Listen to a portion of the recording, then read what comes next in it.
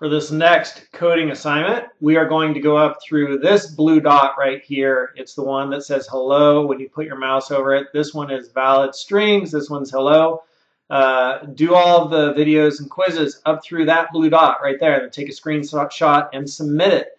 If you are enjoying learning Python programming, you could get a book if you'd like to help you out. It's not required for this course. It's truly optional. And if you want to read a little bit more about Python programming, Tony Gaddis has the best books on Python programming that I've ever read. This one covers Python 2.7, which is one version of Python, and then this one is the newer book. It covers Python 3.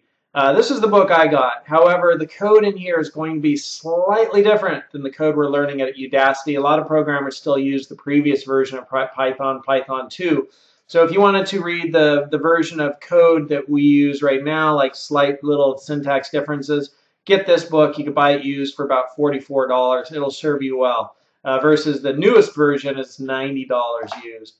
So you want to get Starting Out with Python by Gaddis. And you could go for either the second edition, which is going to match the syntax of the code we're writing at Udacity, or you could go for the third edition, which is going to bring you up to the newer level of Python syntax, which is still being adopted by industry.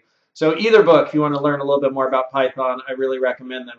So work up through this dot right there, that hello dot, and take a screenshot and turn it in for credit.